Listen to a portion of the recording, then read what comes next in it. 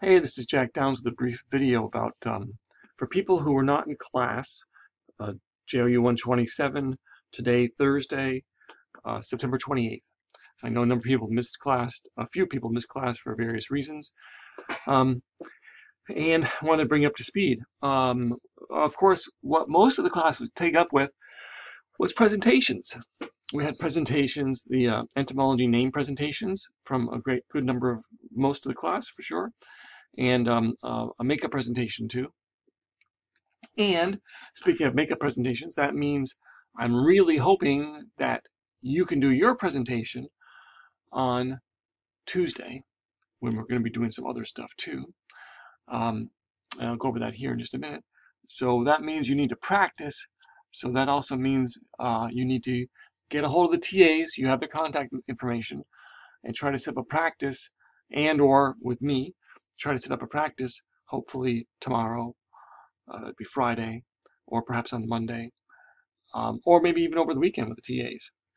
So you do need to practice before you present. And remember, you got to do all the presentations to get through this class, so if you're getting behind, you better get going. To look at the schedule, of course, I went over what was due and so on in class, not with Brightspace, but of course you can always find it on Brightspace.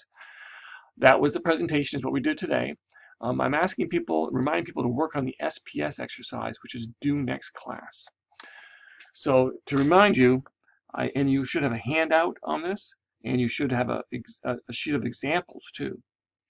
That's to write 4 specific purpose statements. There's more to it than that though, because they have to be of 4 different types: concept, object, process, event. Also, you have to write the central thesis. That means you need the main ideas, which you then have to list also as main ideas. And to get main ideas, you needed to have a source, so I need you to list 2 sources for each one. So it's kind of like coming up with 4 speech ideas, which are even a little more developed, because you got started with sources and you listed your main ideas. And that's what we're doing. It's a good way to practice coming up with speech ideas. These are all informative. And you need to bring those on paper to next class. So please do that. And I'll pick them up there afterwards. And so on.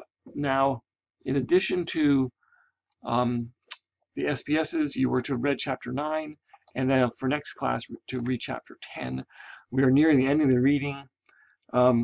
However, I've been pushing it to you very quickly. And remember, you should be keeping up with your study guide, or when you do this reading, you should do it with the study guide too. It's true, there'll be a little gap in the reading before too long, and you'll have time to catch up a little more, but try to keep up with what you can. Have you been reviewing word distinctions? I did not suggest that to people yet, so don't worry about that. But however, don't forget there's the rhetorical analysis paper out there. You go watch the one of those TED Talks and then write about it, write an essay about it with certain structure that I tell you about.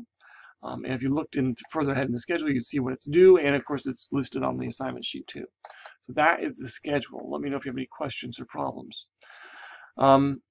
And then we did the presentations, and then of course when they were done, as is usually the case, I gave out, excuse me for yawning there, I gave out the start of what is our next presentation.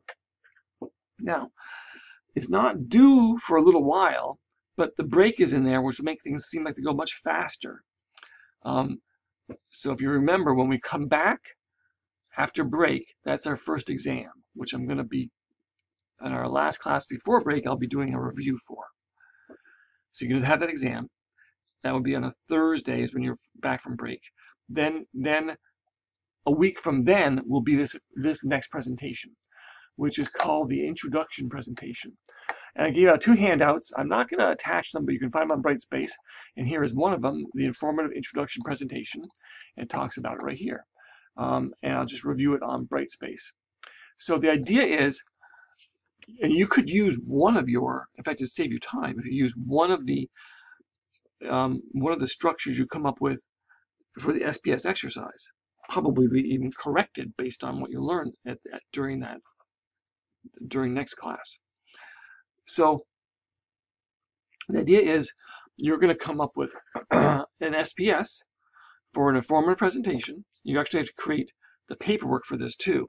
There's more paperwork for this than in the past. You're going to be doing the introduction for one of those. So starting with the SPS you already started to develop will give you a head start. You're just going to do the introduction, and that's going to be it. But you're going to do an introduction which is much fuller than you've done before, much more meat to it. It's not timed, but we're thinking it's going to be a substantial amount of introduction. So the introduction is going to begin with 3 attention-getting devices, which is a lot. I know, it's a lot. But in the typed paperwork that goes along with it, you're going to list those attention-getting devices and tell me how you're going to use them.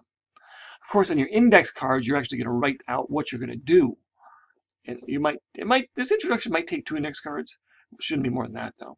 Maybe just 1. You will be using an index card. Then, of course, for my paperwork, not for your index cards, you're going to write your specific purpose statement. Your general purpose is to inform. This will be to inform my audience something, and you're going to label it as object, process, event, or concept. You're going to write your central thesis, which means you may need main ideas, and you will need main ideas in your introduction because you have to give us this signposted preview statement, which lists the main ideas. So your central thesis will have the main ideas in it. You're going to label it as topical, chronological, causal, or spatial. So you will have labeled both your SPS, right, and you will label your central thesis. Here's something different and new and expanded, because this shows you that this presentation really is to some degree a lot about the paperwork. You need to create a preparation outline as if you were giving the entire speech. The outline will be for not just for the introduction, but for the entire speech, which you're not going to give. You're only doing the introduction. See your textbook, chapter 11, for what a preparation outline looks like. I will be reviewing this in class at some point, but it'd be better for you to also go look at it in the text now and see what is a preparation outline. And as part of that, you have to have a bibliography for the sources you use in the introduction. So I need you to cite at least 2 sources in the introduction. And that's different too. So all of a sudden, our introduction has 3 attention-getting devices, and then you have to list 2 sources. Well, this is where your introduction has a persuasive element to it, even though it's an informative introduction. You're using bits of information from the sources on this topic that are related to the main ideas, some of the main ideas perhaps, which are really supposed to be intriguing. They're supposed to give us what we call the need to know. You're persuading us to want to know about this topic. And you're giving us some facts about it. And when you give facts, you have to cite where they came from. So you're going to be building to your topic, and as you kind of explain it in the introduction format, after doing your attention getters, you will be using sources. So you definitely see there's a lot more content there in your introduction than you've done before. And then, of course, you will do your signposted preview statement. And then on the presentation, that will be the end of it. You'll stop there. You'll be done. What will have taken 30 seconds? That would be kind of long.